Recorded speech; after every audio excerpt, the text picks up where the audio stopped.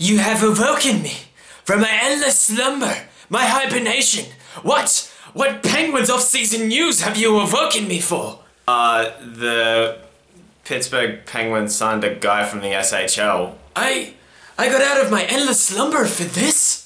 But he seemed pretty good over there, and plus it distracts us from what the fuck happened against the Rangers a few months ago. Everyone, that was my weird intro because I have to try and make an SHL signing quite hilarious. Incredibly hard to do for those of you playing at home. Pittsburgh Penguins made their first off-season signing, at least the first that I've been able to look at. I've been kind of on top of this, and this is going to be something called Penguins off-season, where I'm going to go through every draft pick, every signing that we make, no matter how tiny, no matter what draft pick it is in the 7th round, I'm going to make some sort of video on it and try and do stuff.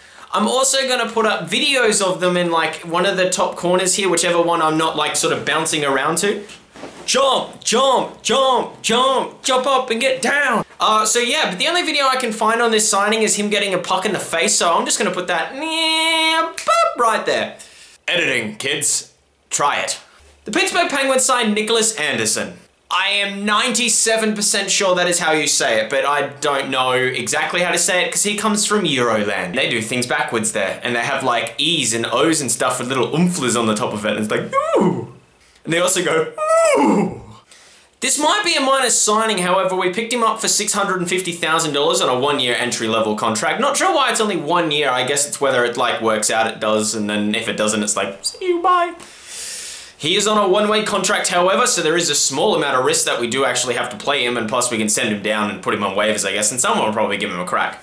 He won a title in the SHL. He played there for 6 seasons past the age of 19. He also went on to the KHL and played there for 2 seasons, then went back to the SHL this year, where he captained his team. He put up career-high numbers this season, and he was a captain, and we do need some leadership on the back end. This says to me one thing. This guy, we kind of have a bit of a logjam at the 5, 6, 7, 8 mark. I know you don't have 7 and 8 defenders playing a game, so no one put that in the comments. They're called depth, kids. But this guy could potentially be a top 4 guy. I know we're pretty much, you know, shooting a Nerf dart onto a wall and just hoping it'll stick, but it could happen. This signing says to me, buy Scuderi. That's what it says to me, because Scuderi is probably that 4th, 5th guy. And that's so sad that we view him that way, but I kind of think that we're going to buy him out, and this is a cheap alternative because obviously Scuderi's, you know, buyout's going to be on the cap still. And we're going to start the off-season just a little bit early before draft day, where I don't know if we're going to do anything on that first day because it's only the first round picks, and spoiler alert, we don't have any. Oh my god, but we have David Perron! I hate life.